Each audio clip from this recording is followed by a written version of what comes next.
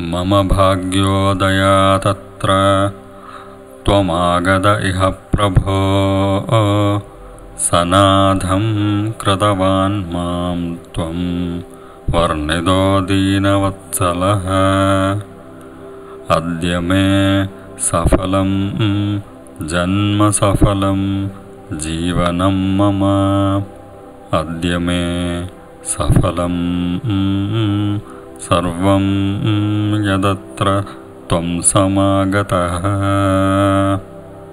ज्ञात्वा मां दासमव्यग्रमाज्ञां देहि Maheshwar. This is a sloka, a verse, a mountain talking to a yogi,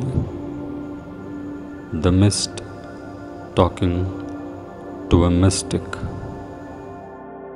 Himachala talking to Shiva, asking and trying to convince him for a marriage, to marry his own daughter Parvati. These are the conversations between Himachala and Shiva from Maha Shiva Purana. Now, the Himachala is a mountain range with the myths,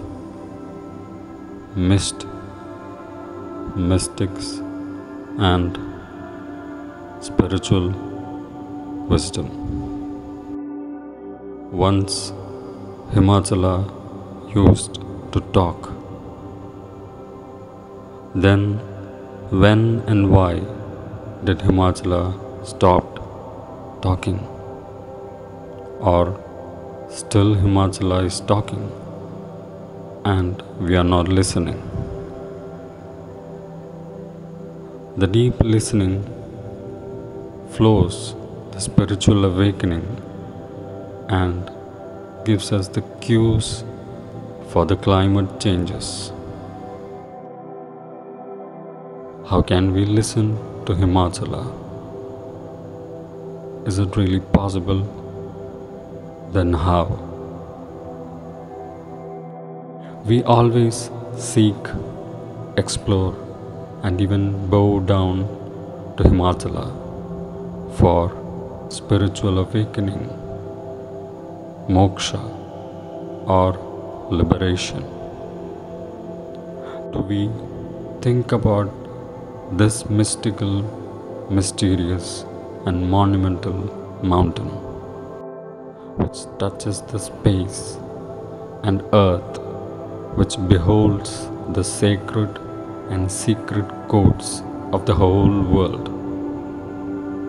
The mountain which wholeheartedly absorbs our beings as we are and gives us the wonder and calmness within. Do we pray or even ask to the glorious Himachala? How can we eternally love, serve, and get remembered like you, my glorious mountain? When the mobility of the humans took over the world, Himachala became immobile, and the mobile humans sloganed the immobility of Himachala. Maybe the Himachala is whispering the mantras, the codes for the whole world. We have to listen as Shiva listened to Himachala. Let's just listen to the Himachala by melting our own needs and greeds to deeply understand the climate before it changes and share the wisdom of Himachala to the entire universe. Sadavaso dvijadinam gangapudascha nityada paropagari sarvesham girinam adhipa prabhu